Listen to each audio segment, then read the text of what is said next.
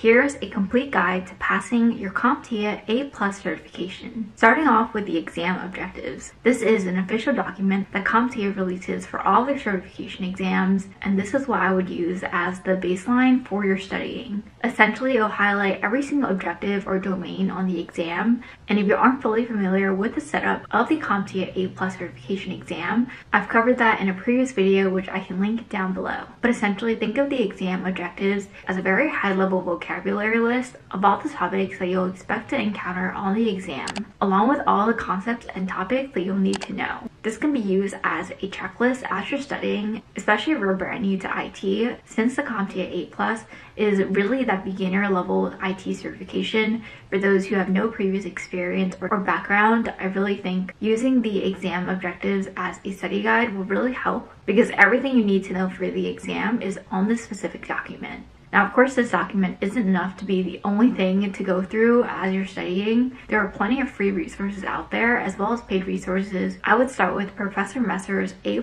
certification playlist. He has certifications on many different CompTIA certification exams, and I also studied his material for my Security Plus certification when I was studying for it at the time, and it's completely free on YouTube as well as on his website, so definitely take advantage of it. It is a great resource, completely for free. And your study process is also highly going to depend on how you prefer to study. For example, some people prefer video content, some people prefer reading a textbook, and personally I recommend doing both. Because when you think about this certification, there's a lot of material crammed into 2 exams, and you really want to diversify the study material that you use. And by the way, all the study resources that I mentioned in this video will be linked in the description below.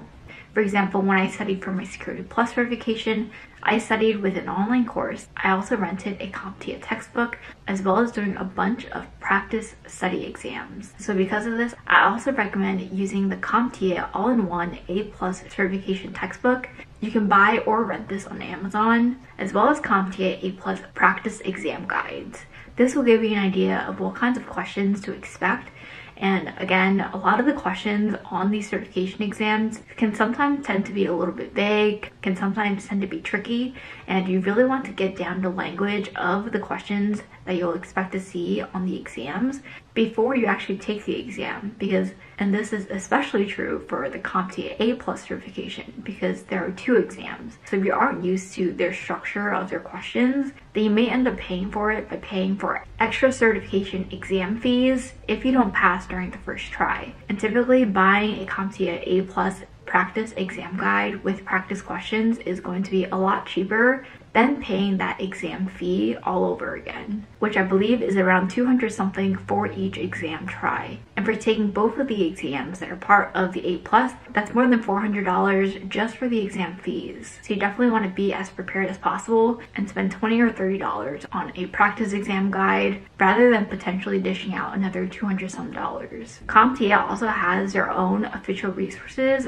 for the CompTIA A+, but typically these are going to be in the hundreds to thousands of dollars range. And I know this is typically going to be out of the price range for people who are just getting started, especially if you haven't had any previous IT experience. It may be harder to drop that amount of money for exam prep.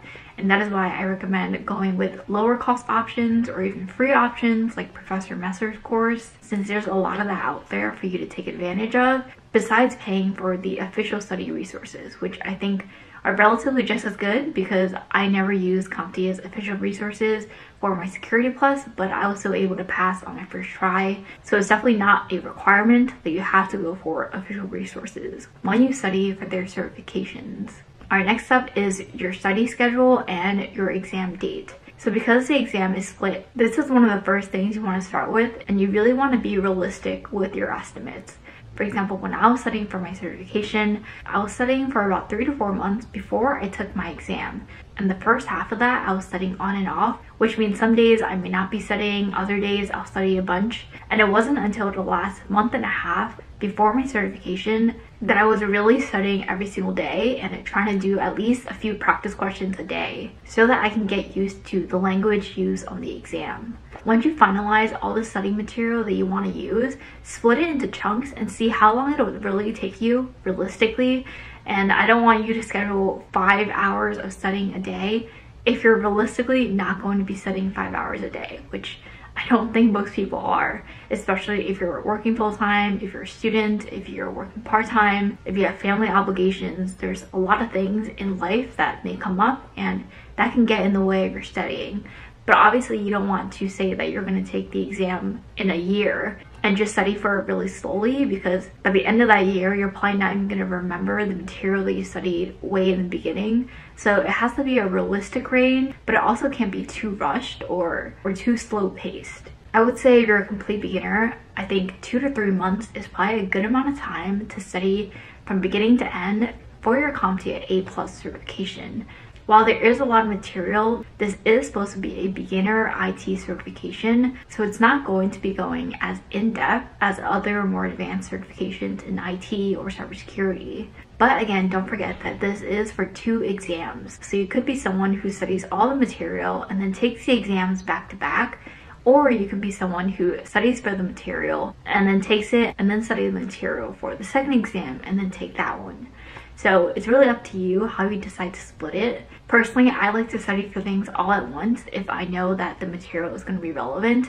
But whatever you decide to do, make sure you're studying. Make sure your study plan works for you and your schedule. Even just studying for 30 minutes to an hour a day in the beginning and then ramping it up to 2 to 3 hours, especially going towards your exam date, is probably going to be the most realistic. And I would say the last week before you take your exam, make sure you're spending a lot of time doing practice questions.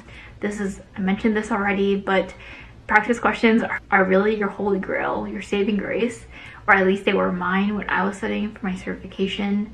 It gave me an idea of what I can expect to get on the exam, because I was able to see how many I actually got wrong, what areas I needed touching up on, as well as the topics that just weren't sticking in my head, or topics that I knew I wouldn't be able to remember as well. Even after you finish studying all the material, when you start taking those practice exams, they're going to give you an idea of the topics that you need to brush up on or go back and reread before you take the official exam. Alright, so that is it for this video. Let me know if you guys have any other questions in the comments below, and hopefully this gave you a clear path on studying for your CompTIA A+ certification, study resources, as well as how to set your study schedule.